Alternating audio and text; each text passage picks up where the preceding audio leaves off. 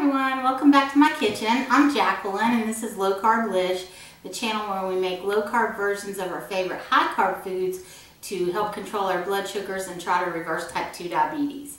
Today we are going to be making a low calorie and low carb delicious meatloaf. So if you like meatloaf, this may be the recipe for you.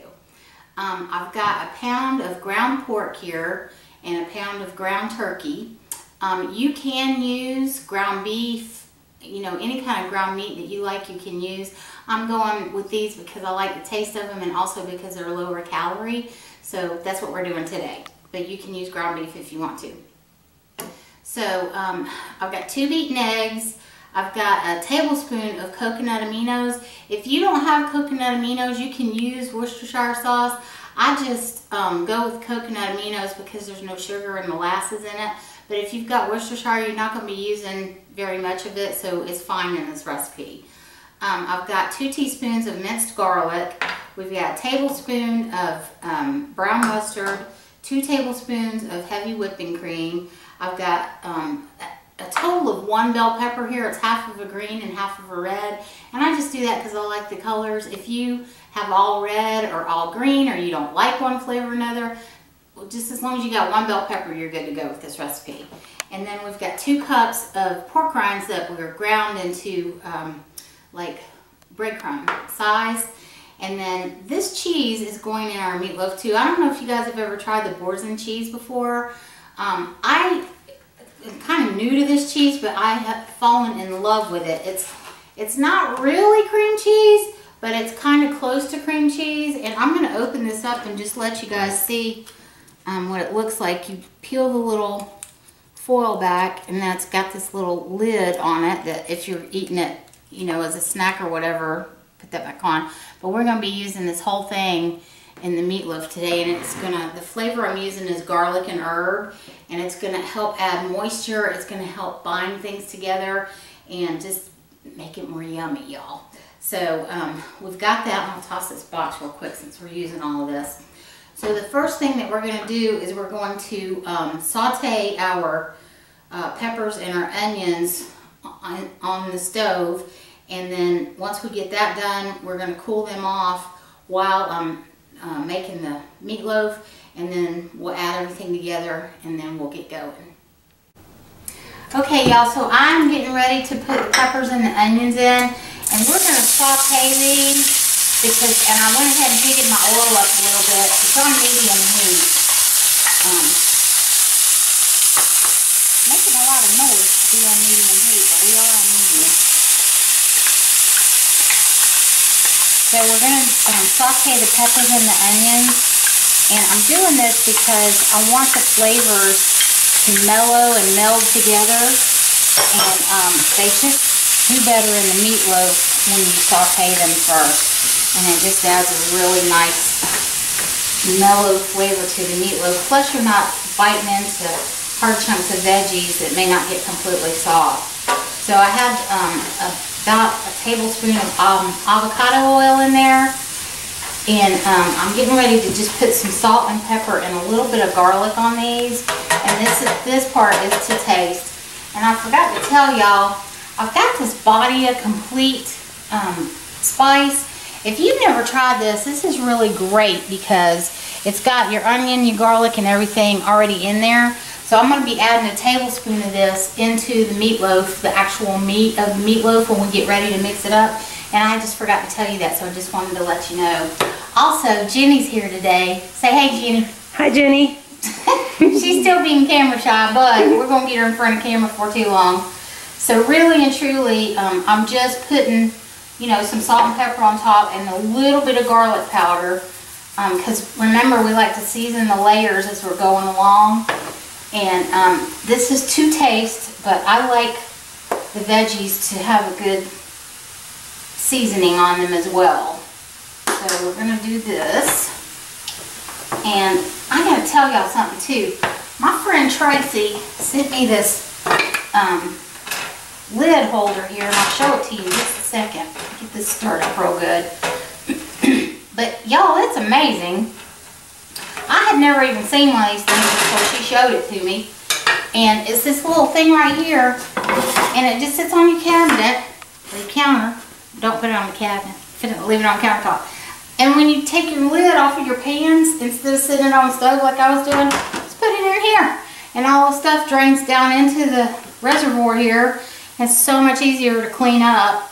And I love it. So thank you, Miss Tracy. I appreciate it. And if y'all have not seen these and you would like to have one, she told me she got it off of HSN, I think is what she told me. So you might check with them. But it's awesome. I like it. So I'm going to take my lid right now and cover up my veggies. And like I said, we're still on medium heat. And we're just going to cook these through a few minutes until the vegetables get translucent. Or the onions get translucent. And then I'm going to put them in the refrigerator to cool them off before we actually add them to the meatloaf. So we'll be back in just a few minutes. So y'all know that Miss Macy lives here and she is the queen of the house. So I can't give her any of this meatloaf because it's got onions and things in it, and some of the spices she can't have either. However, I'm making her own little meatloaf patty with nothing in it. So any of y'all that are worried about Miss Macy not getting a bite, she's getting her own today. Okay, y'all, so I'm back, and it's been probably about 5 minutes that these have been sauteing here. And I'm just going to take them out and put them in one of my bigger pasta bowls. And the reason I'm using this bowl is because I want them to cool off fast. And I'm going to stick them in the refrigerator and let them cool off for about 5 or 10 minutes. Because these are going in the meatloaf before we put anything else in. So we've got to let them cool down. I don't know about y'all, but I love this mixture. Like, I like to eat this on eggs and everything else. This smells really good to me. But I'm going to stick it in the fridge and then we'll be back in just a few minutes and we'll make the meatloaf. Okay, y'all, so I got the veggies out of the refrigerator. We're getting ready to put the pork and the turkey in the bowl here. I got some gloves on so I can keep my fingers kind of clean. And I forgot to tell y'all, I'm going to glaze this with just some of the G-Hue's sweet and spicy barbecue sauce. You do not have to do that step if you're one of those people that doesn't like glaze on your meatloaf. And I'm only going to do it on the loaf. I'm going to show you in a minute. Because I'm doing this for meal prep, I am going to make some of this into a muffin pan. So I'll have my muffin things to go on the go. And then I also have a loaf that we're going to do on the pan that I'll show you. So I've got the meat in the bowl here, and we're just going to add the veggies in. And just start off by mixing everything together. Just going to make sure that we've got the vegetables incorporated really well within the meat. And the meats are going to mix up while you're doing this, so you don't have to worry about that. And these gloves come off of me, y'all, because my hands are small. So we may go through 2 or 3 pairs of these things before this is over. But we'll get it done. So, and it's so nice in spring weather down here. I don't know what y'all's weather is doing where y'all are, but here in Georgia it's finally headed into spring, and I'm so happy about that. And I thought we had a little overnight freeze here a few weeks ago, and I thought it was going to kill everything off. In fact, I thought it had. But my azaleas came out, and they're blooming up all pretty. I got hot pink azaleas in my yard, so that's nice. Okay, I got set Macy's little thing over there. So the next thing I'm going to add in is our cheese. And I like to do this before I add all the other stuff in because it comes in a block. And you break it up and just, you know, put it in and then mix it in as best you can. And it does incorporate really well. See these gloves coming off of me, y'all. It incorporates really well. And this is real sticky to start off with. And if you don't mind touching all of this stuff, you don't have to wear gloves. I'm just trying to wear gloves because I'm going to have to be finishing up this video. But if y'all can sort of see here how the cheese is mixing in really nice with the meat and the veggies and everything. And that's what we're going for, is just you want to have the cheese incorporated throughout. And it does it fairly easily for you. It probably would be easier for me if I wasn't wearing these gloves. But I'm going to have to take these off and get another pair. So we're gonna get them off, y'all. I'm so glad y'all love me for who I am, because I just can't be anybody else. And this is me sometimes. Alright, so let me get another pair of these gloves on real quick.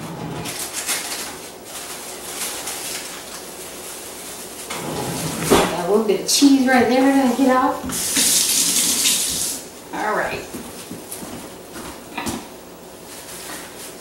And when I add the garlic and the spices and everything in here, I'm also going to add a little bit more salt and pepper in here, just because I like it like that. Oh no, the glove has a hole.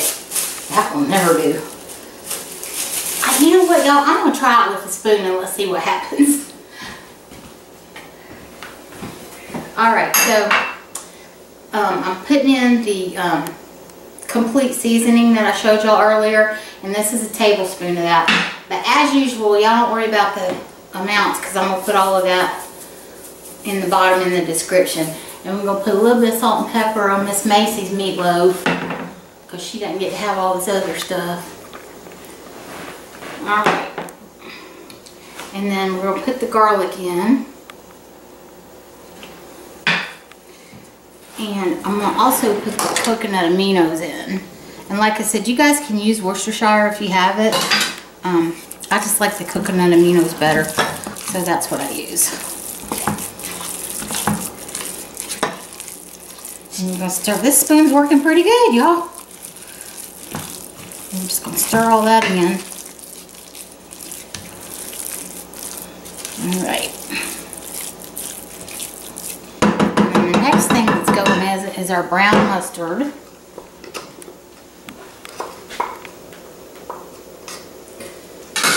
And our eggs, and this is just 2 beaten up eggs.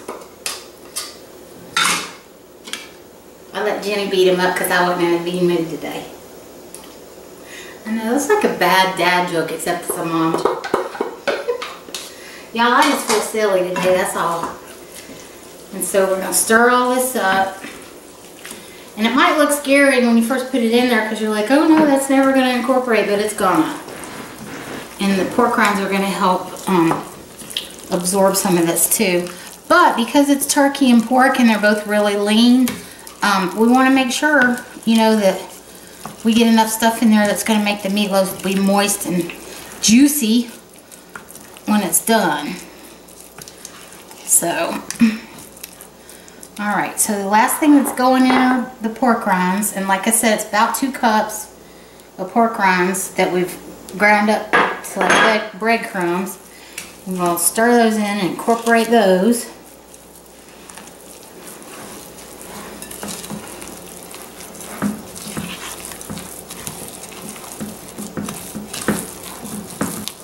I hope all of y'all had a good Easter. I had a very nice, quiet Easter. And me and Macy really had a nice day. I don't get a whole lot of days where I don't have to go anywhere or do something. And so we had a very nice quiet day, and I really enjoyed it. Alright. So we're stirred up here. Okay.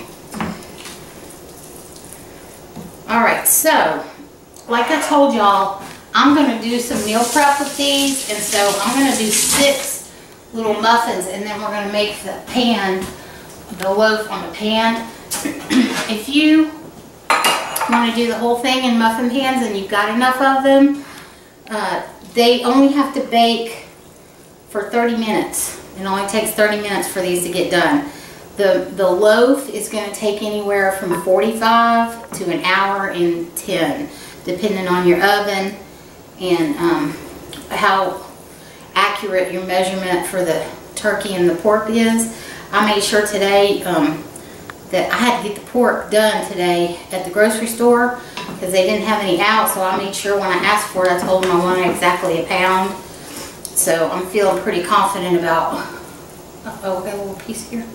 I'm feeling pretty confident about the measurement on these. So when you put them in the muffin tin, 30 minutes, if you make them on a loaf pan, like I'm going to do the rest of it, I'm going to show you that in just a minute. It's going to be, like I said, anywhere from 45 minutes to an hour and 10. And also quite delicious. And the barbecue sauce that I'm putting on for the glaze, you're going to cook your loaf for 30 minutes and then take it out and glaze it and then put it back for another 30 minutes. And then you'll be good to go. So we've got these. Set them over here. And then I'll take my... And this is just a regular cookie sheet that I use. Lined it with aluminum foil. So it makes it easier to clean up. And I'm probably going to have to get my hands in here for this one. This bowl is super heavy, y'all. So what I do is I just put the mixture out on the pan. And I get it in as much of a loaf shape as I can before I start messing with it. Because I'm really just going to try to shape it up once I get all of it out of the bowl here. Alright, let me put this to the side. And I am going to use my clean hands and shape this up some. And it still feels sticky, but I'm telling y'all it's going to cook up and be fabulous. So, and you can make it as wide or as narrow as you want to. This recipe makes about 12 servings. Sometimes I can get 14 out of it. Like I said, it depends on how accurate the measurement is for the meat before we get started. But I made 6 of the little muffins there, and so we'll get 6 servings out of this. So that'll be a total of 12 servings. So this is a great dish if you like meatloaf to make for your food prep and have things ready in advance. Because I know for me, on days where I'm just running, and I come home and I am so tired I don't feel like cooking, it is so nice to have something in the freezer that I can just pop in the microwave, you know, and get it done. So let me get my hands washed here and we'll get this in the oven.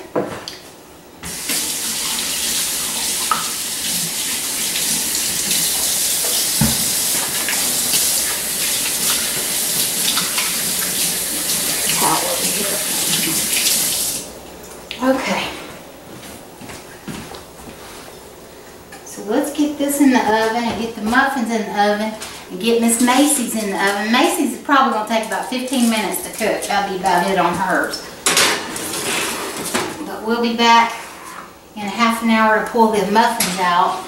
And then we'll be back and I'll put the barbecue sauce on when we come back and pull the muffins. And then we'll put this back in the oven and we'll pull it out when it's done. We'll have a taste test. Okay, y'all, so I pulled Macy's little meatloaf out of the oven a few minutes ago, about 15 minutes ago. And then all this stuff's been cooking for about 30 minutes. Let me get this other pot holder because that one doesn't bend too good. So these are my meatloaf muffins. And they are ready and beautiful. And then this is the loaf that we're working on. Now the loaf has also been cooking for 30 minutes. But y'all remember I told you it's going to have to cook for about an hour. So I'm going to glaze it with the barbecue sauce and put it back in the oven, and that's going to cook for about 30 more minutes.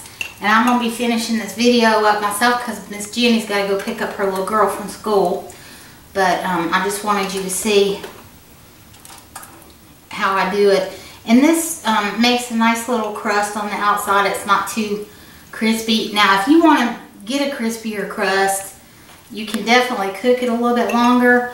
I don't like it to be so crunchy. Some people love that. So if you do like that, you can just leave it in the oven a little bit longer. But I am going to pull this out in about 30 minutes. And after I pull it out, I'm going to put a second coating of the barbecue glaze on it. But that's all I'm doing right now. And then we're going to put it back in the oven and let it cook for 30 more minutes. And then we'll pull it out and I'll cut it and let you guys see the inside of it. It's got a really nice texture, you guys. So when I come back, we'll be doing a taste test. And Miss Macy will be tasting her meatloaf too. She must be taking a nap because she's not in here right now. But anyway, we'll be back in just a little while.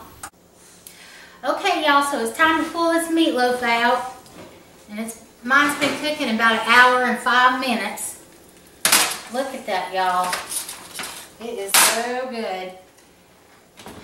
And we don't worry about the stuff that's around the edge of the meatloaf because it's fine. You're not going to be serving it. It's not going to come up with your meatloaf. I'm going to go in here, like I said, and put a second coat of barbecue sauce on here. And I'm going to let this rest for about 10 minutes before I cut into it and show you guys what it looks like on the inside. This recipe is nice and firm on the inside, but it's still juicy and delicious. So I am going to finish that up right here. And I'm going to cut away in just a minute because Miss Macy's ready for her meatloaf. And we'll give her meatloaf and see if we can get a seal of approval from Miss Macy. So I'll be back in just a minute. Alright, little girl, are you ready for your meatloaf? You gonna give Mommy your honest opinion? Are you? Alright, look, I got it. Let's go over here. Let's go over here and eat some of it.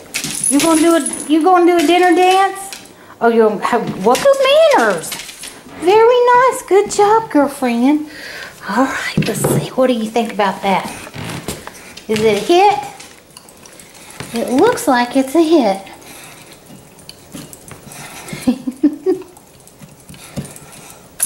Oh, is that good meatloaves? Yes. That's yummers. Oh my goodness, going back for a second. Well, that's a good thing.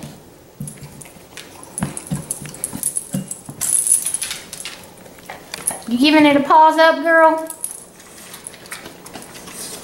Gosh, you just ate that whole bite.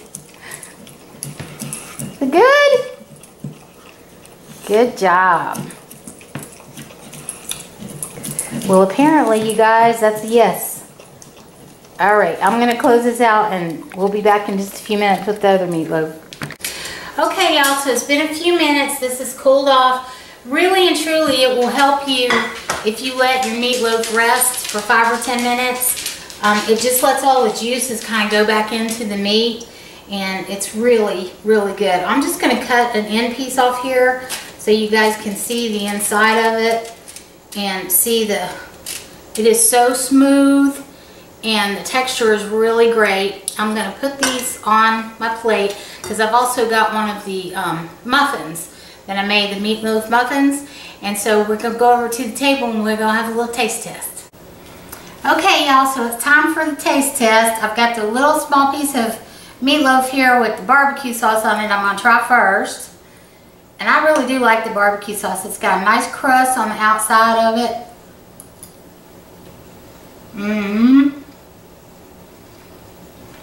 It's so good, y'all. If you are a meatloaf fan, I really do think you're going to love this recipe. And then my little muffins, I rarely put any sauce on them at all because I like to freeze these for food prep too. And so when I plop them in the little baggies and put them in the freezer, it's just a grab it and go type of thing. The ones that have got the barbecue sauce on them that I freeze, I'm going to freeze them in a plate and serve them, you know, with whatever veggie or decide to have for the evening when I have that with it. So put them flat on a plate so the barbecue sauce doesn't really bother anything, but when I stack these in a bag, if I have barbecue sauce all over them, it get kind of messy. And I like them without the barbecue sauce too. And you can also put them like this and then add the barbecue sauce later if you want to. Either way is good. But I'm going to give this one a try.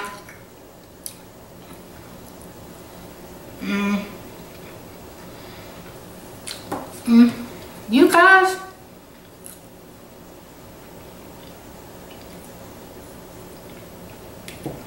I'm telling you, if you're a meatloaf fan, I really think you're going to love this recipe. It's like I said, I made it because it's low carb and low calorie, and I'll have all the macros and everything below for that. Jenny had to leave to go pick up her daughter today, so I had made one of these yesterday because I always like to test the recipe one more time before I put it out there. And I had made one yesterday and she absolutely loved it, so she took that one home for her family, which is great. And then I'm going to, like I say, use these for meal prep, although I'm eating these for my dinner tonight. So I am filming this on Thursday evening, and I was going to get it up tonight and I realized I can't. Both of my computers had to go into the repair shop this past week, and I got my laptop back yesterday but I don't have the software on that laptop that I need to edit the film. So I'm supposed to be getting the desktop back tomorrow, which will be Friday, and hopefully I'll get it back early enough to get the video edited and uploaded Friday. So if you're seeing this on Friday, you know I got the computer back in time. If you're not seeing it until Saturday, you know I didn't get the computer back till late Friday evening. So anyway, I hope you guys enjoy this recipe. I hope you'll add it to your repertoire of recipes that are low carb and very satisfying and filling. And I hope that you really do enjoy it. I don't see why we want to go through life eating food that we do not enjoy. So I hope that y'all find recipes here on this channel that you do enjoy. If you like what you saw today, I'd appreciate it if you'd hit that like button.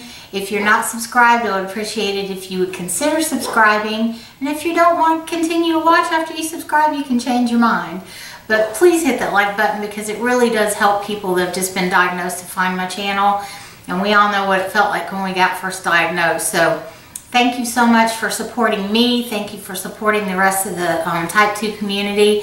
And I love you guys, and I hope you have a fabulous week, and I will talk to you soon. Bye-bye.